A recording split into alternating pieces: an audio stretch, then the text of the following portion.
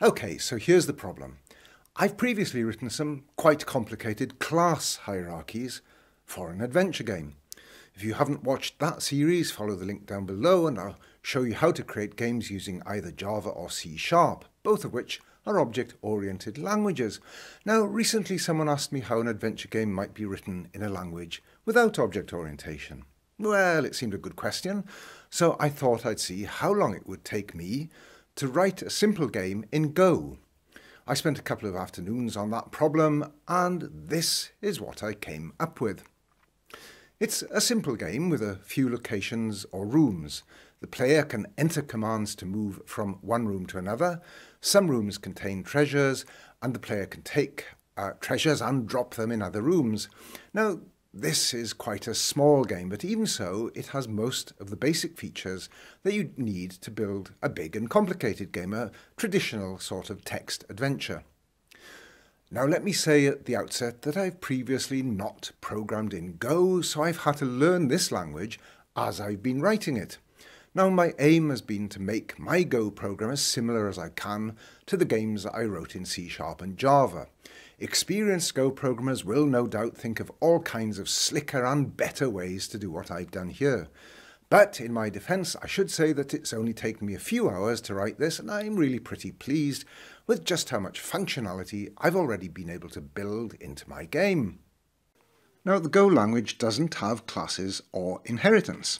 My C# and Java games have dense class hierarchies. You can see an example here. This is a game that I wrote in C#. And in those languages, I can have one type of object descending from another type. So that, for example, here in C#, I've got the base class thing, and that has, amongst other things, a name and a description. And then I've declared a thing holder. That's a thing that can hold collections of other things. And that inherits the name and description from thing. And then another class inherits all that from thing holder. That's the actor class. And similarly, a room class. And that also inherits from thing holder. So there I've got already quite a deep class hierarchy. Now, in my Go project, let's have a look at the Go code. Well, you can see that just as in my C# and Java games, I have a thing. This is the definition of thing, and it's got a name and a description. And if I look at these other classes, I've got treasure, and the treasure has access to the thing's name and description, and so does the room, as you can see here. And in fact, some of these data types also have dedicated functions that work pretty much like the methods in my C# and Java code, and yet it's all without classes or inheritance. So how can that be? Well, that's what I plan to show you next. The first thing to notice is that I've used structs instead of classes to store the data fields. Now, in an object-oriented language, the thing class would be the base class from which the other classes descend. In Go, the thing struct is going to be kind of the base struct. So how can other structs inherit name and description? Well, the short answer is they can't. But what they can do is they can include the thing struct as a field, and that's what the treasure and the room structs have done here. Now, I keep wanting to call them classes because I'm thinking about this in an object-oriented way, but strictly speaking, this is not inheritance, it's including the thing as a field. So now these classes have access to the name and description that was defined in thing, just as in my Java and C# projects, the classes would inherit the name and description. And if you go now into the, for example, the room struct, you can see now that it's added on extra fields. These are integer fields, NSWE, for the directions, the exits from the room. And similarly, if I look at treasure, it includes the thing field to access name and description, but it adds on the takeable field. This is a Boolean, and a takeable treasure is one like a ring, whereas a tree or some other fixed item would not be takeable. You can't go around and just take a tree. So you can see that even without object orientation, I've been able to create something fairly quickly that resembles a class hierarchy. In a class hierarchy, one class inherits the features of another class. Here, one struct includes the features of another struct. But what about methods? In an object-oriented language, methods are functions that are bound into objects, so they act upon the data related to that object. I can't put methods inside structs in Go, so does that mean I've run into a barrier? No, not at all. Let's have a look at the room struct here for an example. Now, it turns out that Go lets me create functions that are typed to operate on specific data types. So, for example, this one here is typed to operate on a room object. And let's have a look. This one down here, well, this one, which modifies the room's list of treasures, that's typed to operate on a pointer to a room object, and that's indicated by this asterisk here. So now, even though this is not an object-oriented language and I don't formally have a class hierarchy, the end result is very similar to object-oriented code, in which I do have a class hierarchy with one class inheriting from another class, and functions or methods that are associated with those classes. Anyway, let me finish by quickly scrolling through all my code so that you can see exactly what I've done. Now, here is the main.go file, the startup of the program, if you like. And here, if you look down here, you can see that it defines a map of pointers, a game map here, which are pointers to room objects. And it has a player, which is defined by the actor struct. Now here, the init game, let me just widen this window a bit so you can see it a bit more easily. The init game function up here, that creates the player struct, and the various room structs creates and initializes them. It adds rooms to the game map, that's down here, and then it adds treasures to the rooms. And finally, right down at the bottom, it sets the player's position to 0, so the player starts off in the room with index 0 in the game map. And down here, if I go right down the bottom here, we find the main loop. So here is the main function, and it has a debug section up here, which I've just got a boolean which I can turn on or off to print some debugging information, which is useful for me when I'm developing the game. This just prints details of the map when the debug variable is true. When I'm playing the game, then I set that to false. And down here, it's got this main loop, and it reads the string and trims it and divides it into words, and then it runs the program. So the key features here, the things to look out for, really are this call to init game. This is a function that creates and initializes the map, the treasures, and so on. Then after that debug section, we've got the main loop down here. Two-word array is what divides up the input into individual strings, and then it carries on running until the input is Q, that is until the user enters Q to quit. And the main part of the game runner, if you like, is this do command function. I pass the words to that. Words, that's a slice, and that's a kind of array in Go. So I pass those words in this sort of array to the do command function, and that function returns a string, which is what's then displayed on the command line. So let's look at do command. This has a switch case statement that calls functions to process either one-word or two-word commands, and that's the maximum number of words permitted in this very simple game. So if I go up to one-word command, That's this function up here. Well, this has another switch case statement. By the way, notice that unlike in C and many C-like languages, you don't have to break explicitly when a case is matched. If a direction, NS, W or E was entered, then the room at that index, at the index given by the game player's pos value, is set to the exit, which is an integer value that indicates an exit into the game map, or -1 if there is no exit in that direction. So no breaks after these case statements. And if I was entered, you can see that here, then the show inventory function is called to show a list of treasures owned by the player. And if L was entered, that's a shorthand for the look command. And so the look method or the look function executes to show a description of the current room. And finally, if the player has moved, then this code down here sets the player's position to the exit that was determined by the code earlier in the function. And if there was no exit, then that is -1.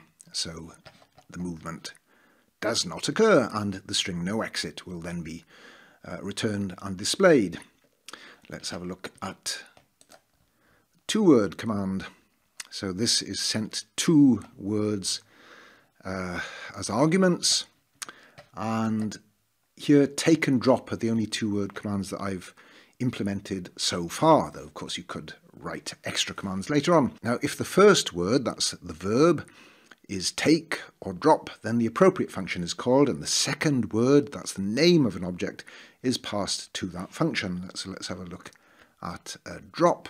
So this iterates over a range of treasures in the player's list of treasures for I to the range, that is, from the start to the end of the list. If the name specified matches the name of one of the treasures, then it's transferred from the player's list of treasures to the list of treasures in the current room. That is, the room at the index given by the player's position. Notice that I've passed the addresses of these 2 lists.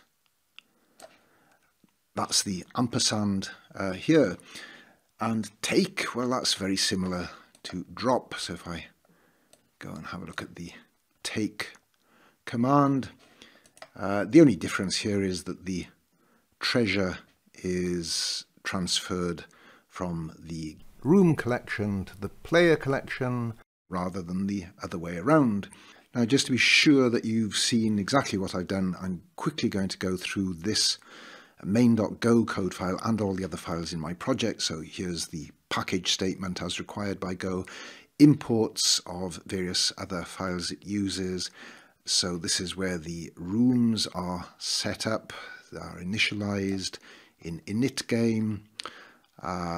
Look function, take, I've already explained, so I'll just scroll so you can see that. Pause the video, of course, at any point if you want to take a closer look at this code, but I'm quickly going through the whole lot so that nothing is hidden from you. This is all in the main.go file. Right, now let's turn to some of the other code in the project. In Visual Studio Code, show the Explorer so you can see the various files that I've got in this project up here. Let's start with thing.go. This defines the base struct, very simple, just contains 2 strings. Actor, this defines the player. It defines an int field, pos, to store the player's location and a list of treasures. The thing field includes the thing struct. And then down here you can see I've got a function list inventory. Again, let me just scroll it so you can see all of what this does. So this just this can be called from an actor struct. You can see that's been typed to actor, and much as my C# and Java code, those I would call a method for an actor object. Well, this function is associated with an actor struct, and this function just returns a formatted string of the treasures. And when I want to add a new treasure to the list of treasures owned by the player, then I call the add treasure function here, and this is typed to an actor pointer so that the actual object is modified, not just a copy. Let's turn to room. So this is my room struct. And this has 4 ints to define the exits plus a treasure list. That's the treasures in any given room. And just like the actor, it includes thing. That's kind of like the base object or struct of this series of game. I'm using the term object. You know what I mean? It's the objects in the game, right? So the describe function down here it returns a description of the room. Now remember, these here, name and description, those are actually fields defined in the thing object, even though it's called here from the describe function associated with room. So again, that's another way in which it works. It works in a way that I can think of very, very much as I'd expect the code to work in say C# or Java. And then here it goes and it adds on the descriptions of the treasures. So it has a for loop for I, and it goes through the range of treasures in the room. Now, one thing you might notice here, if I go down further, I've got this add treasure function, and there's a small amount of duplication here in the code of room and actor, because I've got effectively the same function defined for both of them. Now later on I may define an intermediate struct called something like list holder. If you remember, I showed you that earlier on in the C# code, where I have a thing holder which descends from thing, and thing holder just takes care of a thing, any sort of thing that has a list of other things. So I might think of doing that in my Go game to avoid that duplication. Now let's have a look at treasure. Well, this is pretty straightforward. It's just got, again, it has name and description, which is taken from the thing struct, and then it just has this function down here, describe, which describes the treasure. Oh, one other thing is I've got 2 more files that contain utility functions. So I've got them here in libs. I've got listlib, and that just has some utility functions to remove treasures from a list or a slice, and to add treasures. And transfer a treasure. And then I've got another utility function in my sort of string library, strlib, and that I just use a regular expression here. You don't need to understand regular expressions, but it has a regular expression to split a string into words divided by spaces or the other punctuation marks which I've shown here. So you can see that I've written a fairly complex program pretty quickly without all that much code, really. Now, as I said, this is not intended to be a tutorial on the Go language. There are lots of those around if you need them. Now, this was more of an experiment to see how I could, in a sense, mimic an object-oriented approach to creating hierarchies of related objects. So if you want to follow my series on writing adventure games, but you want to adapt the techniques I show to work in some other language, well, I hope this video has given you some ideas. I've shown you how I adapted code I wrote in C# and Java to work in a very different language, that's Go. But you could equally well write similar programs in Python, Ruby, Rust, or whatever other language. If anyone's interested, I might think about writing a more complete game in Go or some other language later on. If you've got any thoughts or ideas on that, please leave a comment down below. And to be sure you don't miss out on any of my future videos, be sure to subscribe to my channel and click that bell. And I'll see you again soon.